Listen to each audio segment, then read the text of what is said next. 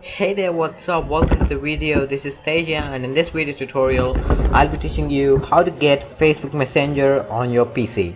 Now this is a very easy and simple trick. You can use Facebook Messenger on your PC by just using Google Chrome. Yes, you heard it right. There is actually an extension for Google Chrome using which you can use Facebook Messenger from your own PC. Now first of all, open your Google Chrome. If you haven't yet installed it, then go and install Google Chrome. The link I will give in the description. And once you install Google Chrome, open Google Chrome and type in Web Store, and then open Chrome Web Store. Now here in this search box, type in Facebook Messenger. Just don't worry, I'll put the link for this extension in the description below, so you can find it out right away. So here is the extension named App Launcher for Messenger. So just click on Add to Chrome button present at the right side of the screen, this blue Add to Chrome button. Just click on that, and it says that extension wants to use your microphone and camera, so just click on Add App. So now it takes some time to add that extension to your Google Chrome. So once it is done adding the extension to Google Chrome, you can use the Messenger. So here is the Messenger, so just click on that, and here we go. This is the Messenger window. Now you can log in with your email ID and password. So let me log in into my account.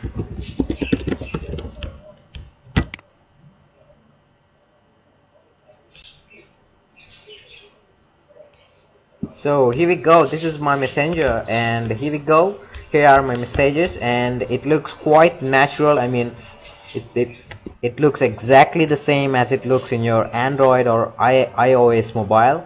So you have all the app options that a Messenger have.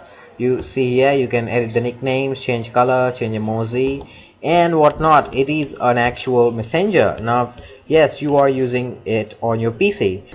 Now one exclusive feature of this tool is that you can log out of your account and then log in with another account. I mean, you can switch between two accounts, unlike the Facebook Messenger on Android or iOS mobile. I mean, in case of Android and iOS mobile, you just cannot switch between two accounts. I mean, you cannot log out of your account and switch between two accounts. So this is the extensive and the best part of this tool. So you can click on this gear symbol and then select log out from this drop down menu, and then you can sign in from another account.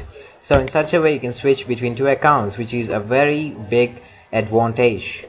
So thanks for watching this video tutorial. If this video really helped you, don't forget to subscribe to me. If you have any doubts regarding this video, feel free to comment below. I'll try my best to help you. Like my Facebook page at facebook.com/techraj156. I'll put the link in the description, so go check the description, and visit my website at techraj156.com. and you can email me at anonymoushacker156@gmail.com. the email ID is in the description below. So thanks for watching. Cheers.